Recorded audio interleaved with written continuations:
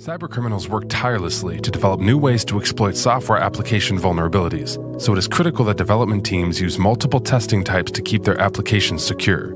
Functional testing, as an example, is a great form of testing, but it only checks for problems you thought of in advance, and does not check for security flaws that can lead to data breaches. Two testing tools that fill gaps left behind by other testing methodologies are static application security testing and dynamic application security testing. The main difference between DAST and SAST lies in how each performs the security testing. SAST scans the application code at rest to discover faulty code posing a security threat, while DAST tests the running application and has no access to its source code.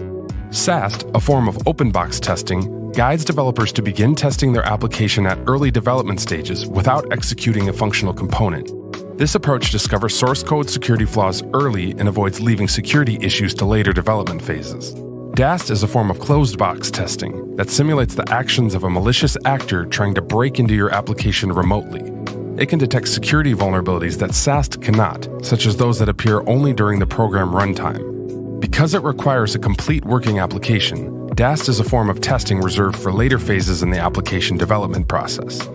To achieve maximum security for your software application, consider integrating both SAST and DAST tooling as a part of your CI/CD pipeline. Learn more about how CircleCI DevSecOps tooling integrates automatic testing into your CI/CD pipeline at CircleCI.com. Cybercriminals work tirelessly.